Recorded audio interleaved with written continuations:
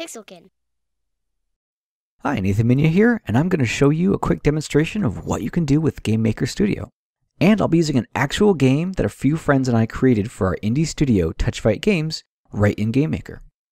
So if you're making a game, it's important to think a little bit about the kind of game you want to make, and then jot down some ideas. For our first game, Go to Bed, we wanted to create a spooky defense game where you could click or tap on monsters to protect a young boy who's trying to get some sleep. That concept played a big role in figuring out how to actually build the game in GameMaker Studio.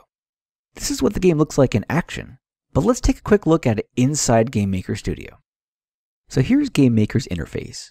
You'll see that there's a menu bar to the left that will keep track of all your artwork, all of your sounds, your objects, and all the files that you use to create your game. Every game needs good artwork, so that's a great starting point for most people. GameMaker Studio has a built-in art and animation toolset that lets you draw characters, monsters, items, whatever you can think of, and even entire backgrounds for your levels right in the game engine. If you're a fan of the retro pixel art look, you can create all of that right in the drawing program here. Or if you want, you can even draw things by hand and import them into your game. For Go to Bed, we had our artist Len draw all of the different bits of artwork, all the characters, the monsters, the other elements, and they brought them into the game to animate and tinker with. Once you have some artwork, then you can create an in-game object for it, like a hero, a monster, or even an item to pick up.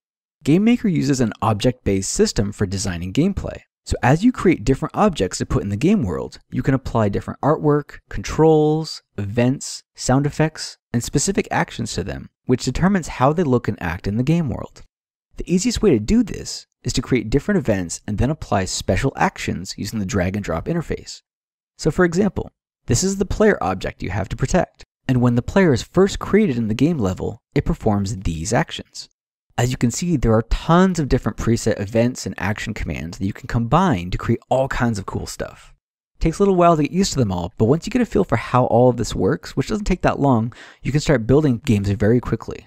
So once you have some objects created and then some behaviors that are programmed in with the drag and drop commands, you'll want to test that out in an actual level.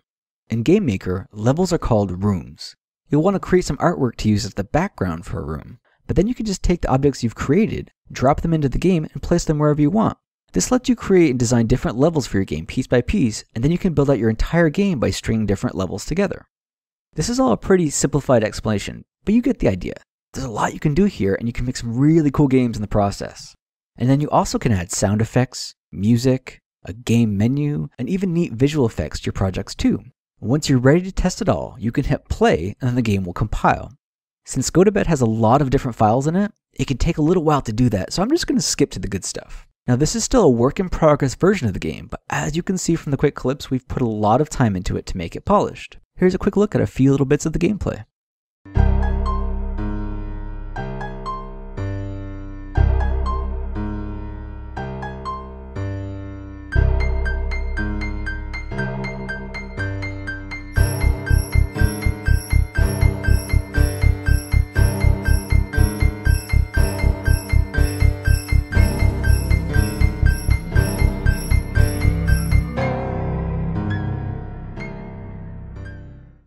So that's a quick look at one example of what you can do with GameMaker Studio.